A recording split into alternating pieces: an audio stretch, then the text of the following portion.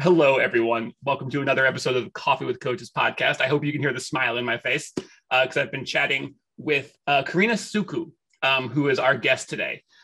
First of all, she's fantastic. Second of all, Karena is a business coach and mentor who spearheads Caption Consulting and Coaching Limited. She is skilled in collaborating with entrepreneurs and professionals to help them clarify their core values and resolve leadership dilemmas. This clarity enables them to be purposeful leaders. And she's known for meaningful collaboration. We've just been chatting for a few minutes. I can already attest to this. Karena, welcome to the podcast. Thank you for being here today. Lovely. Nice to be here. Hello, everyone. Hello. Let's talk about your beginning, your origin story, your superhero coaching origin story. How did you get your start in coaching? How did you figure out you were a coach, and then how did you start a coaching business? What was your start? Great. So I started off very humble beginnings. Really, it started off as my role as an accounts clerk, and then I got the opportunity to play a very pivotal role in the event management for one of our country's top event. And this career lasted for just about 14 years. And then I realized after this time, it was 2014 when all of this happened, I started to feel, I myself reached that pinnacle in my career. But somehow there was something I felt it was missing. And there was that discomfort. One of the things that I found I was always able to do very well is communication. The ability to just communicate well, to make others feel comfortable so that they can express themselves, be themselves, and also do their best work. So I managed a team at that point in time. So I made a decision. I said, you know what, Karena, it's time for you to just say about you and just do what you really want to do. So I launched out. First started off really as a freelancer. I was finishing up some studies and all of that. And then I decided to register my business. It was first a consulting business. I came to know about coaching really around 2016-17. I was a part of the Organization Development Network. I used to attend those conferences. Very interesting. Organization development is really the work that I did along with event management, just to deal with organizational design and all of that. So I ended up meeting a master certified coach, and I had so many questions about coaching at that point in time, and we just connected. I think it was like divine intervention. We met in 2017, and I explained, where I would like to go and all of that, and then she guided me on how I should go about starting this coaching business, coaching career, so to speak. And so it started off there in 2017, and I did my coaching studies and qualifications. I'm an ICF certified coach. So that's how it really started off. It started off with me just venturing out, deciding, here's what. The sky's the limit. You do what you would like to do. And I just launched out, decided to go to this conference, and there I met her along with other people who are still with me on this journey today.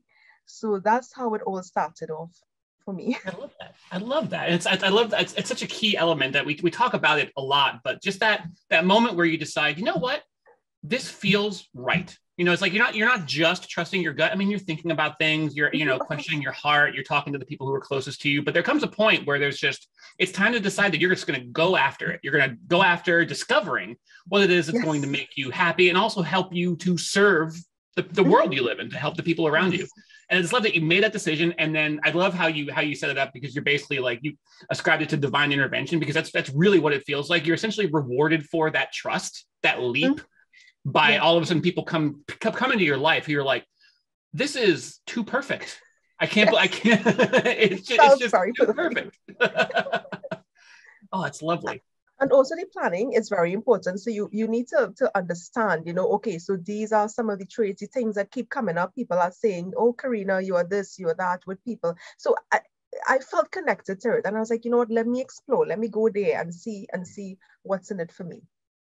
I like that. Exploration. That's a very good word for it, because there is, as much as you see and decide and take action, there's that action. In that action, there's a great deal of exploration, curiosity, about yourself and the world around you, about yourself and the people around you.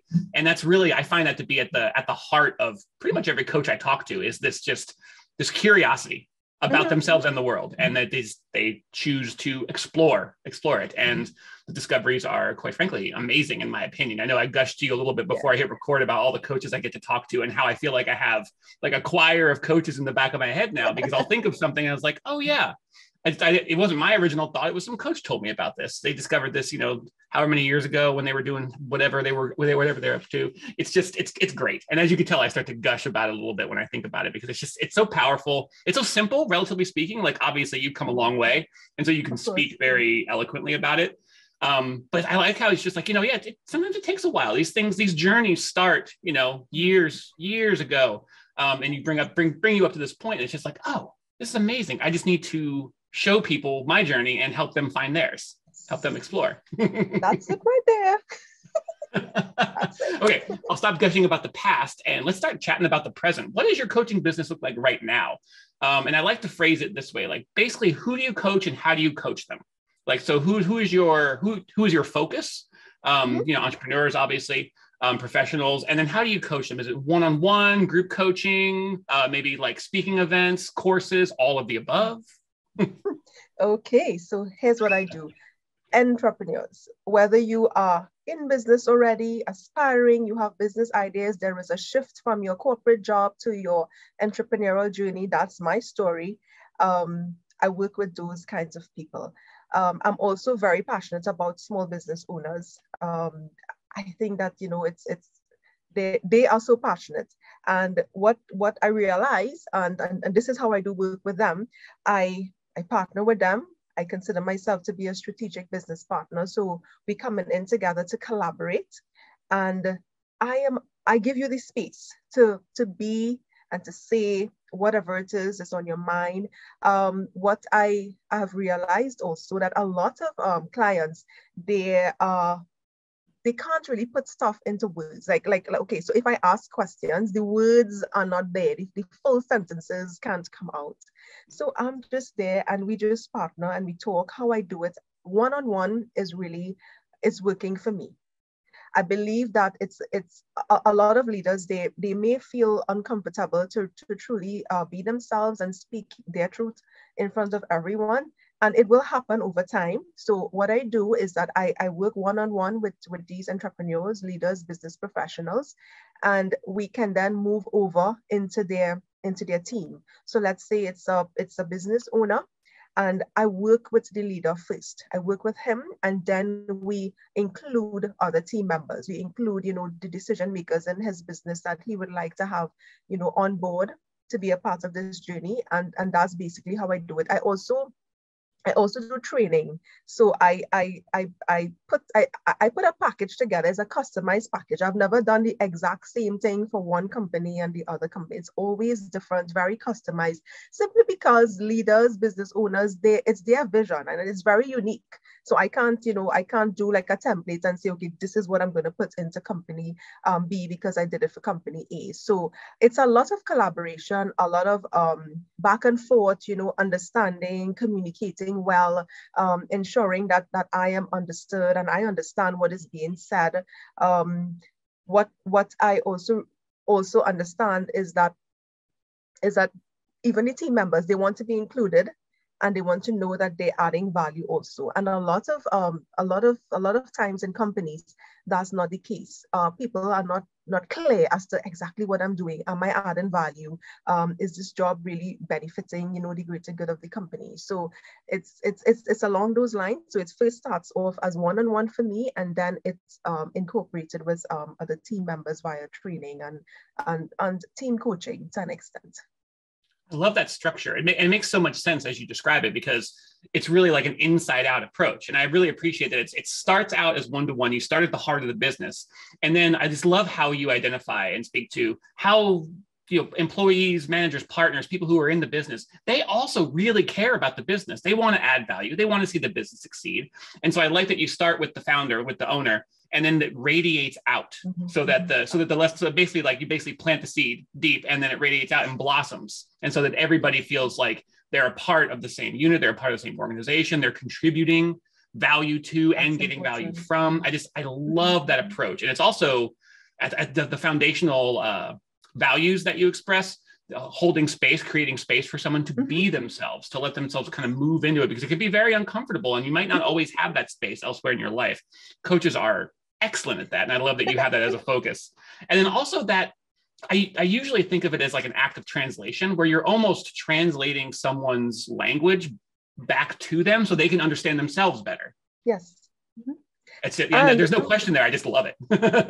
Just to add to this, a lot of us, we understand the functions of the business. So I understand my role, but there is a relational aspect that's very important. And that's where a lot of companies, they miss the mark, a lot of business leaders.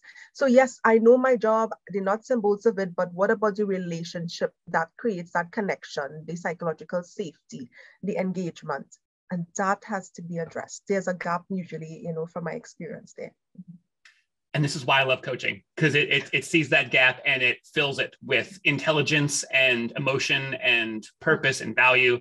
And anybody who's listened to any other episodes will understand that usually by the time I get to the end, I'm just gushing about the coach I'm talking to. I fall in love a little bit every single coach I talk to. So you are no exception. I love what you do and I love your approach so much.